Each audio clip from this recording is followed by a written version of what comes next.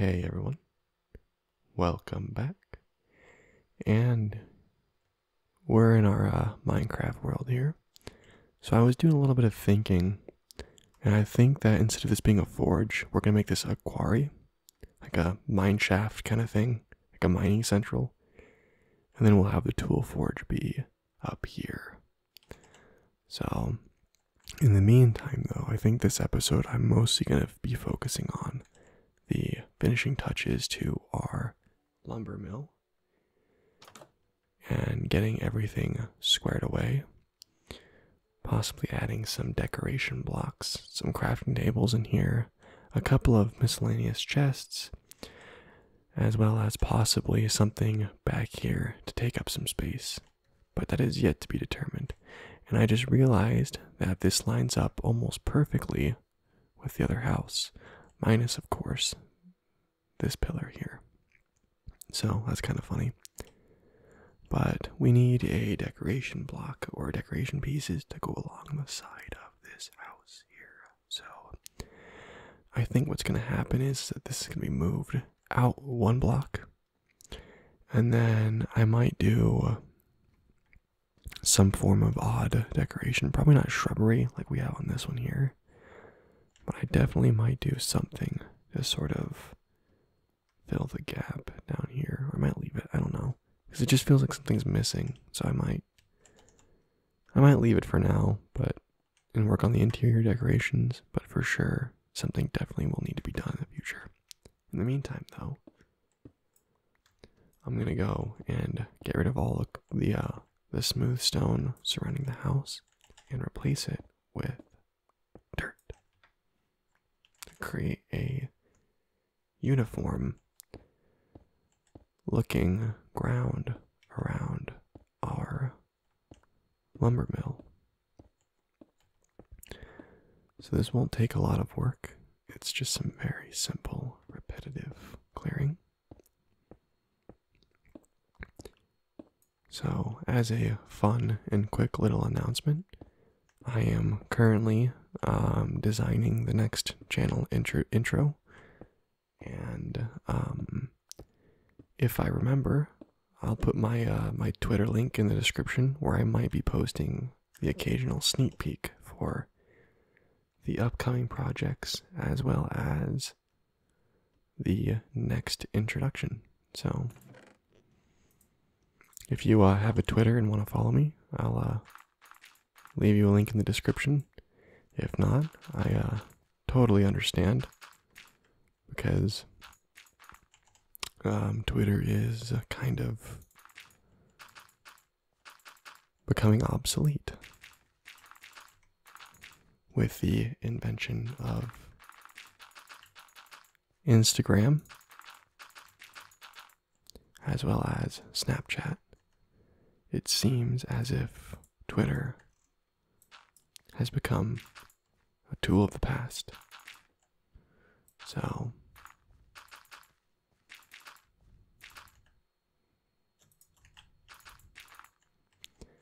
alright, so let's go and move this over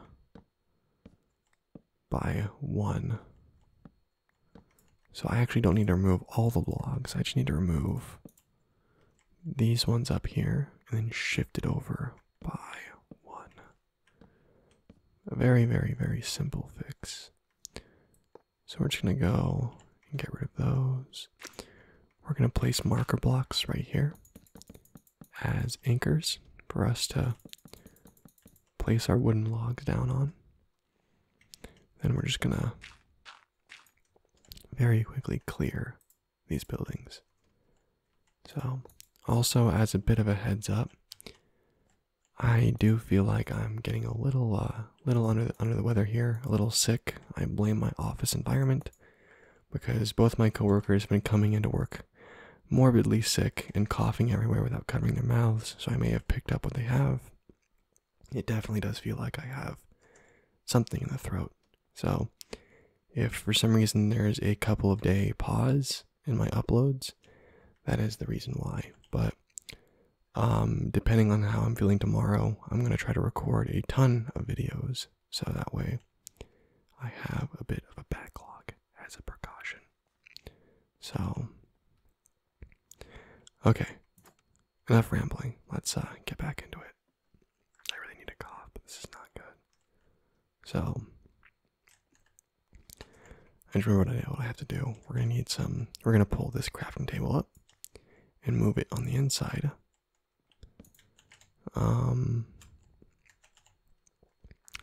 Let's see, what's a good thing to have inside of a woodcutter? Hut here, like what would be needed?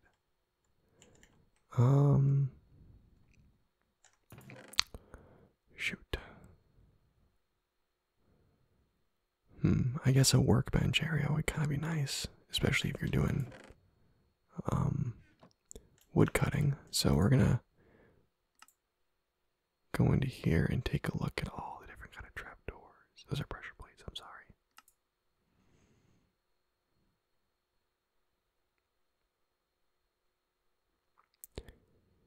It looks like that dark oak will be the best kind of trapdoor to use as a pseudo countertop workspace area. So we're gonna go pull up. Those are spruce stairs, I'm sorry. I don't know what happened. Those are also dark oak planks. I'm very sorry. I didn't mean for that to happen. Please forgive me. So, we're gonna go and we're gonna drop some of these logs in here and make a couple of trapdoors. I think 2 will be enough. And then we're also gonna go and make a chest.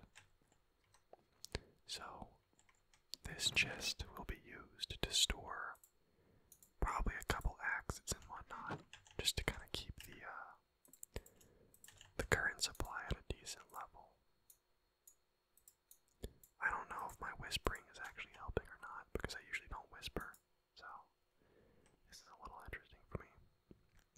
Anyways, slowly increasing the volume of my voice here, adding a little bit more rasp to it, and we're back to regular talking.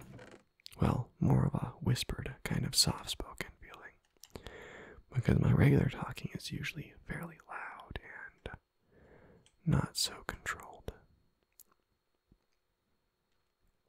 So the next thing here, we have kind of like a little workspace area. Maybe we'll move the chest over there and put something else right here, because the way that flows, I'm not too much of a fan of that. So, my computer fans are being extra loud today. I don't know why. I hope that I'll be able to cancel that noise out using Audacity like I usually do, but we'll find out.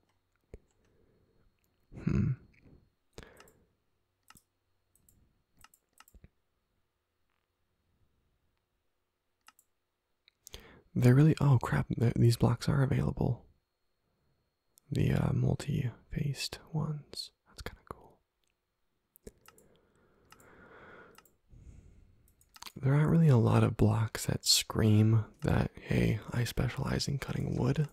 But by the looks of it, Minecraft 1.14 will be exactly that. So, that's kind of cool, I guess. Oh, I'm sorry, I just bumped my mic there. I didn't mean to do that. So, there's not really a lot of extra decorations that I can put, but we do have some additional leather. So I think I'm going to take full advantage of that. Or maybe not. I need more sticks. Let's check our generics chest here. We have 4 sticks, but not nearly enough to build more item frames. So we're going to go and drop that down and make some more sticks. We're going to go ahead and make another item frame. And then we're going to go and make two iron axes. We're going to throw one in the chest, and then we're going to have one on display above the chest to signify what it's used for. Let's also put a furnace in here. Why not? Really no reason why not to, I suppose. We'll put the furnace right there, like that. It's kind of a nice little workbench area. I don't know if furniture is necessarily a good idea, but I mean, I need to look up furniture ideas because I don't usually do interior decoration. I'm usually the exterior builder when I play on like servers and whatnot. So well, I haven't probably done a server with friends in way too long.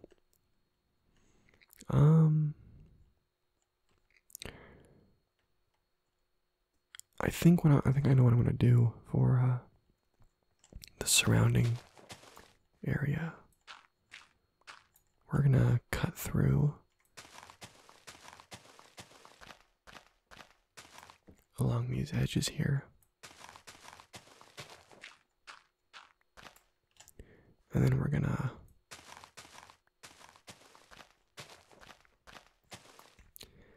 add some additional blocks to the mix. So I think I'm gonna be using. We're gonna put down some sample stone slabs and see how well those blend in with the area. And I don't know if that's exactly what I was hoping for. It's nighttime, I should probably wrap things up. But I mean, I think I'll need to play with it a little bit more. I might end up doing cobble and see how cobble looks. But in the meantime, I need to get back inside and get to sleep because monsters and whatnot. So I'm probably going to look up some furniture ideas. And then next episode, that'll probably be the main focus, is adding furniture to both this house and this here. So we're gonna Enderman, okay. Just drop down some cobblestone along the edge here because why not? You know, that's actually not bad. I think that while I'm doing this here, is that because we have the cobblestone foundation, it probably wouldn't hurt to start scattering it and making it look a little bit more rough, because that's more of a defined modern while this is a little more rugged. So we're going to go with a shovel here and we're going to do there, there, there, there, there. Boy, are you trying to get my field of view? Come on, dude. Chillax, man. God, it scared me.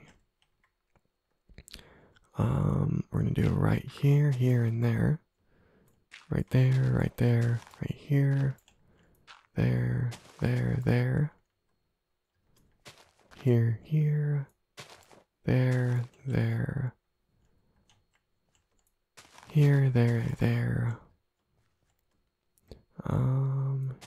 Here, there. There. Here. Here, here, there, there. And there. So now what we're going to do is we're going to get some smooth stone. And we're going to go make 8 buttons. 1, 2, 3, 4, 5, 6, 7, 8. Maybe 9, 10, 11. Because 11's a prime number. So humans are commonly known for being terrible at randomizing their choices. But for some reason we find numbers like 11, 7, and 13 to be more of a random number than even numbers and other things. It's kind of a weird thing, but I mean, but it's also kind of cool just to see that humans are inherently really bad at choosing random pairs and orders and things that really shouldn't work together and be random, but you know, whatever. I'm I'm kind of going on a tangent here because I'm more focused on building and randomizing in quotations than anything else. So this kind of creates a really sloppy stone effect on the side here. And then by just dropping some buttons around, it gives it the effect that there's like just a couple pebbles just sort of chilling on the ground nearby. So this is something I've been doing a lot of my houses for quite a while when they're like not supposed to be perfect, when they're really rugged or whatnot. And it gives them sort of a really just not so clean look, like they're just sort of broken down and whatnot. I mean, not that we're going for a broken down look, we're just kind of going for something that's a little rough around the edges, which is what we did here. Just looks kind of unfinished. So, although the cobblestone doesn't really add to it, I think that I need to change this one out with stone. There we go. And same thing with this here, that should be stone. Those two can actually stay. No. I don't think cobblestone should be allowed to touch cobblestone. So we're going to replace that one with dirt here. And let's follow the rule. Cobblestone can't touch cobblestone.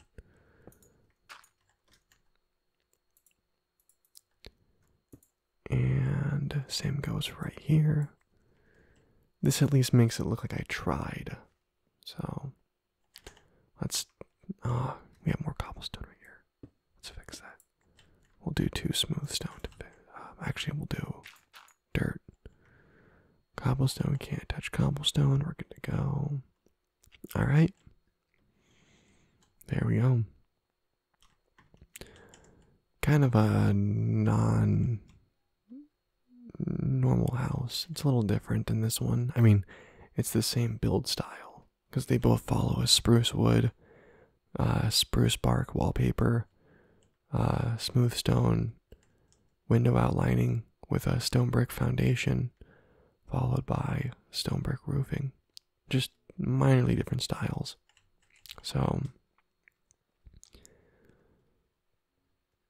that should do the trick for this one. I keep trying to jump up there thinking that it's possible, but it's not. So let's see. I'm going to build an anvil because I need to do some... No, that's not worth wasting that. So what's going to happen next is, over the next couple episodes, I'm going to migrate the items to a different area.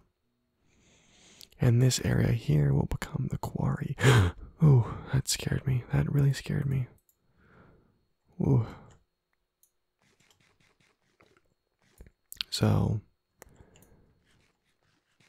we're going to go hunting because I need more food. And watermelons are not a good source of food because they're loud, they're obnoxious, they only restore 1 hunger apiece. There's no way to get, like, you know, decent food from them. They have a low saturation level. So, in the end, it really diminishes the usefulness of the watermelon. Oh, I kind of like the way this is going here with these shots. Maybe I'll do the screenshot a little earlier than usual, and maybe I'll do the inside. No, because that'll review how terrible I am of a builder. Maybe not. Yeah, that wouldn't be a good screenshot. Although maybe an elevated 1, 2, 3. With the sun barely coasting over it. That's perfect. Look at that. Alright. So next episode will be when we actually start doing decorations, and hopefully, I did say that I'd have the intro done by episode 30, but I'm actually putting a lot of effort into this one. So I don't know if that's going to be 100% possible. Most of the effort's going into the audio quality because last time those notes you hear in the introduction are literally Minecraft note blocks on ice.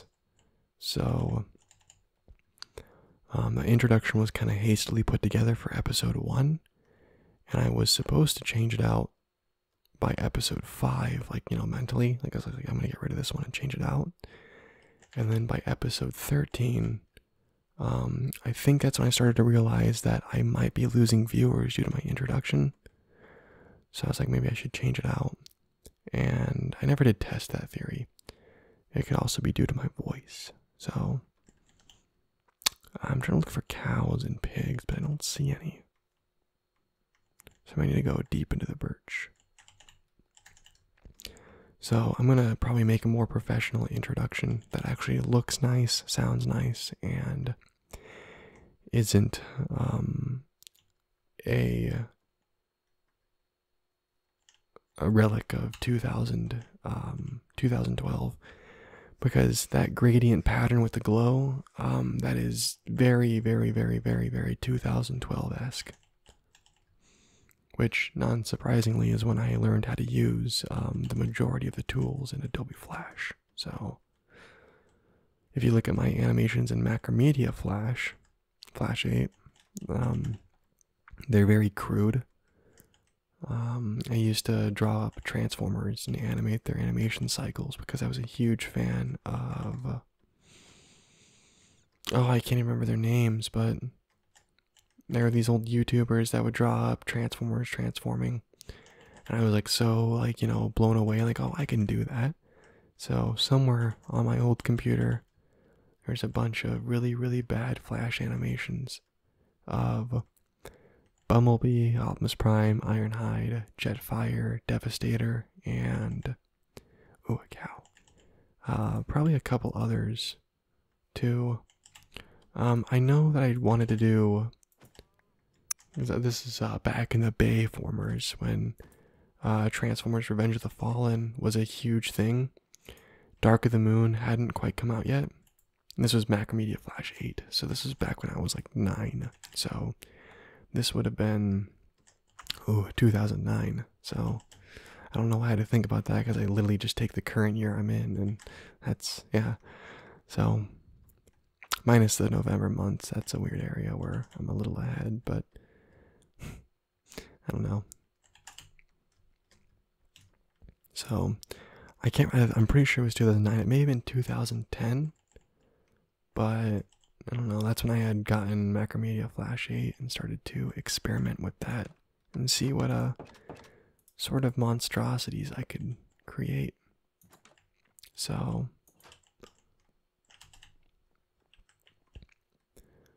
yeah, my parents were a little too supporting, I think, because me using Flash actually led me down a dangerous path where for a while I thought I wanted to be a media artist and draw things for a living. Even though at the time I was doing that, I was also working with Minecraft Redstone, and I had built a really, really bad calculator using a couple binary algorithms because I figured out how to use XOR gates and whatnot, and putting it together and seeing what other people did, I was like, oh, I can figure out how to do that. And sure enough, I made one of probably the slowest calculators in Minecraft, and yeah, that was kind of funny.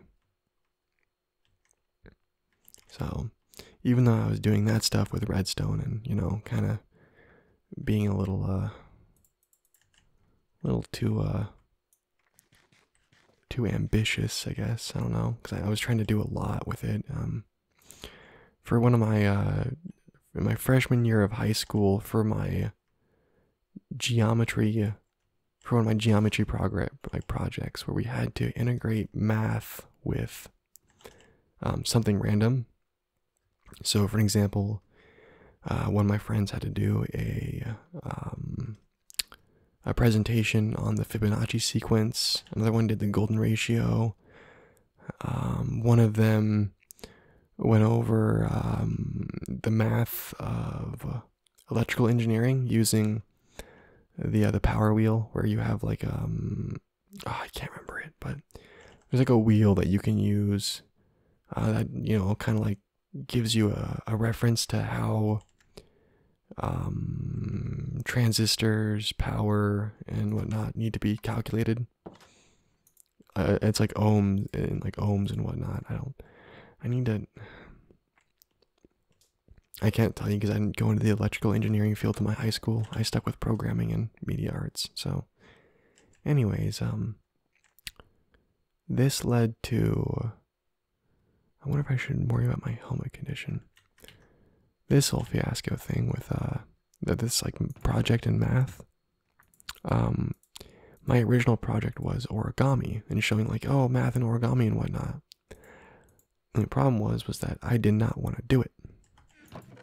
I got the bottom barrel and chose my topic last. And because my math teacher was really cool and he's not really about conforming to educational standards. He believes that if a student, he had the strong position that if a student wanted to learn about math, then he wouldn't stop them.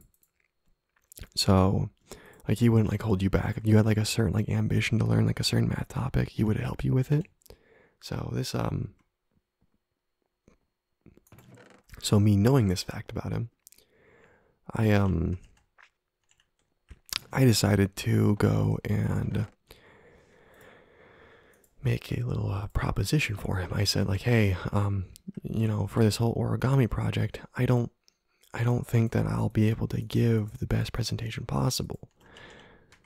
So then I said, I know this is going to sound crazy, but what if I built a graphing calculator in the Minecraft video game?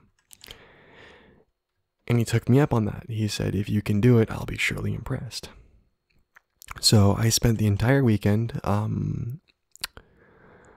building that. And the way I did it was I had a binary adder and a binary subtractor on top of each other that would determine what part of the function you were doing. If you're doing it was a y equals mx plus b grapher. So it would determine whether you were using a negative function or a positive function. It would switch between the adder and subtractor. But it would actually use both secretly.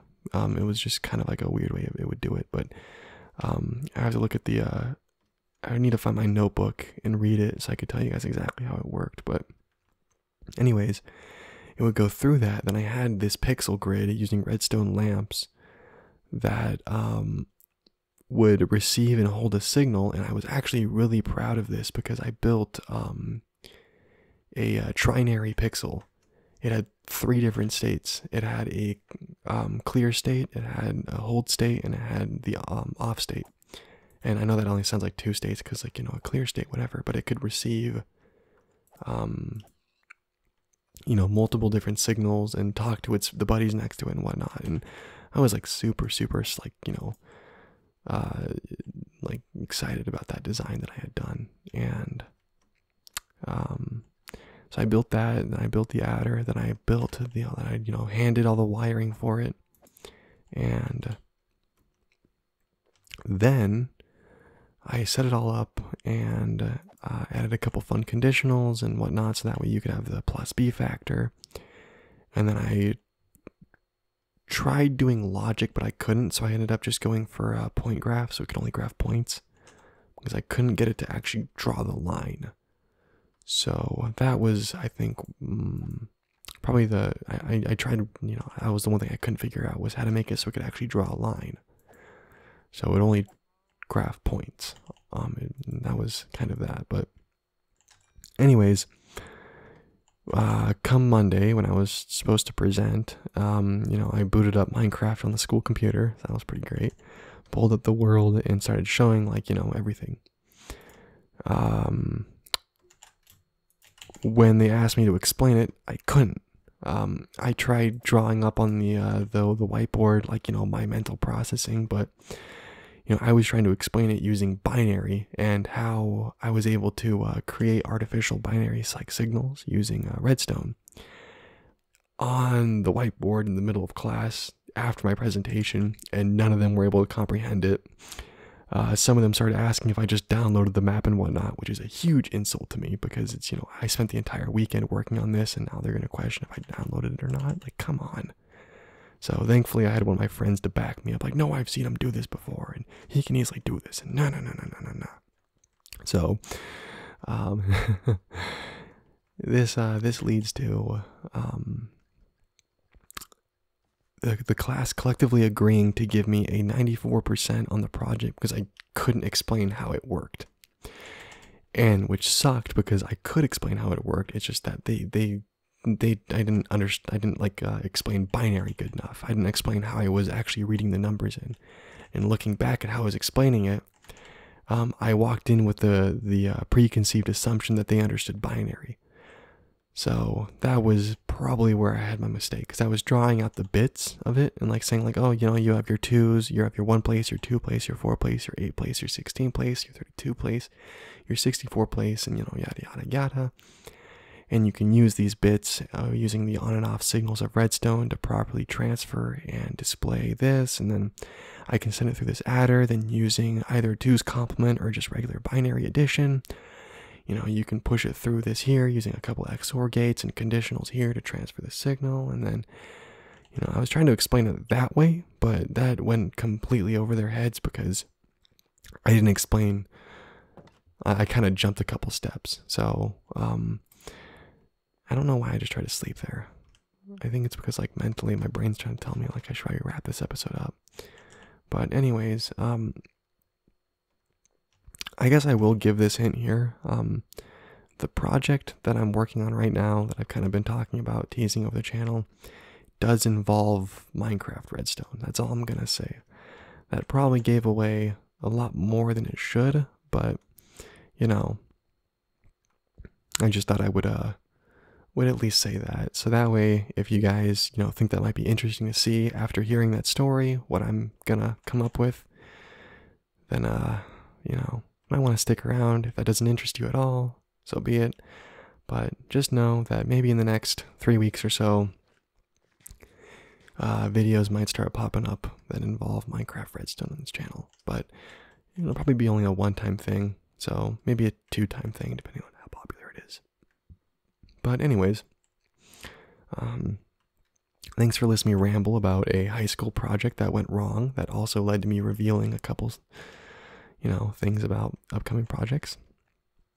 But anyways, in the meantime, thanks for watching.